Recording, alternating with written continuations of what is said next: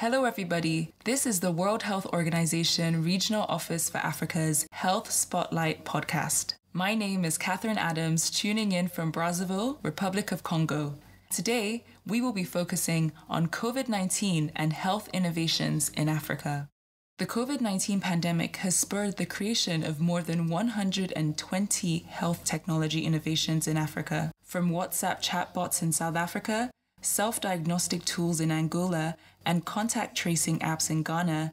Nearly 60% of the innovations are rooted in information and communications tech, while a quarter are based on 3D printing and 11% on robotics. Dr. Matshidiso Moeti is the WHO Regional Director for Africa. COVID-19 is one of the most serious health challenges in a generation, but it's also an opportunity to drive forward innovation, ingenuity, and entrepreneurship in life-saving health technologies. We analyzed 1,000 health technologies developed worldwide in response to COVID-19 and found that Africa accounts for almost 13% of the innovations designed to enhance key areas like surveillance, contact tracing, community engagement, treatment, laboratory systems, and infection prevention and control. And almost half of Africa's innovations were concentrated, though, in 4 countries, in South Africa, Kenya, Nigeria, and Rwanda. Dr. Ola Brown is the founder of the Flying Doctors Healthcare Investment Company in Nigeria. First innovation that we came up with was a testing booth that separated the tester from the patient.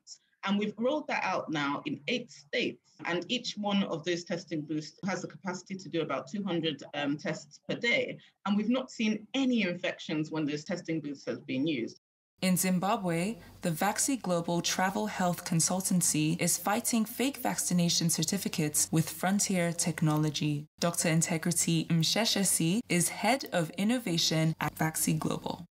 As we've seen countries opening up, most African countries, they require the COVID-free certificates before the point of departure. But there's a thriving black market of these fake COVID-19 certificates. And it's difficult for the health authorities to verify the authenticity of each and every certificate using the traditional signature and stamp. So that's where Vaxi Global is coming in to solve this problem using a decentralized online record-keeping system that is built on blockchain technology. So we had built this system with support of WHO Africa Innovation Department to combat counterfeit yellow fever certificates. And now with COVID-19, we've adjusted the system also to cater for the COVID-19 certificates, where laboratories enter the COVID results of the travelers and the QR code. So when they get to the Port Health officials, they simply scan the QR code to see the authenticity of each and every certificate. WHO is helping take Vaxi Global's system to the next level. Dr. Modric Chibi leads WHO's work in innovation in Africa. We are supporting it, and we are thinking of even broadening the scope of this very innovative tool, especially to support immunization campaigns happening in Ghana, in DRC, in Nigeria. We are thinking of digitalizing some of these certificates, the yellow fever certificate. So we are moving from an analog type of certificate to a digital certificate, which I think is going to be a flagship initiative for WHO. Niger has some good examples on what governments can do to boost innovation. And Dr. Ibrahima Gwemba Seido is Niger's Minister of Health, Special Advisor to the President, and CEO of the National Agency for Information Society. We've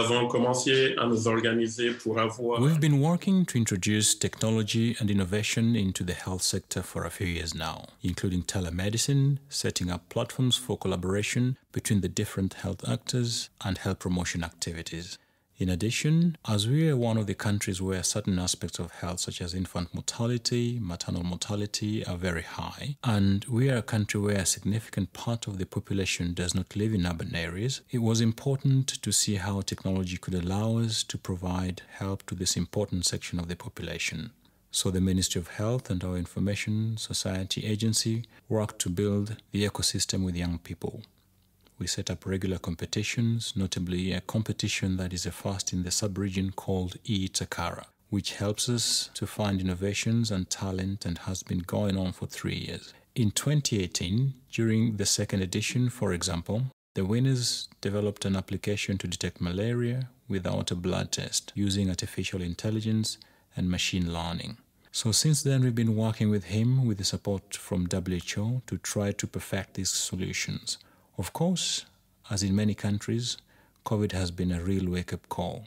And of course, perhaps one of the most important events was the organization of what we called Corona-Athlon, which is specifically dedicated to Corona. WHO Africa's Dr. Modric Chibi again.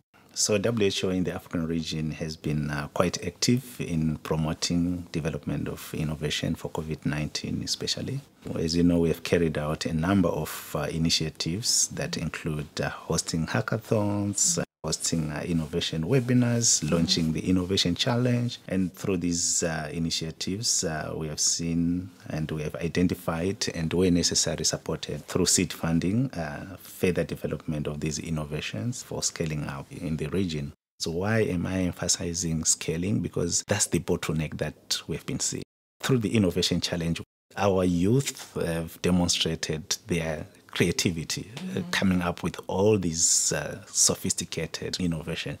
But if you look down the line, some of them, they have not been scaled up simply because of that bottleneck. And in most cases, it's to do with the ecosystem that governments themselves should create and the private sector also to come on board. WHO's Regional Director for Africa, Dr. Matshidiso Moeti. We know that investing in innovation yields tremendous dividends and that untapped talent and energy abounds in African countries. Our Regional Committee for Africa, meaning the Minister of Health's annual meeting, endorsed a strategy to scale up health innovations in Africa, recommending greater investment in high-quality health systems powered by continuous innovation to respond to changing population health needs.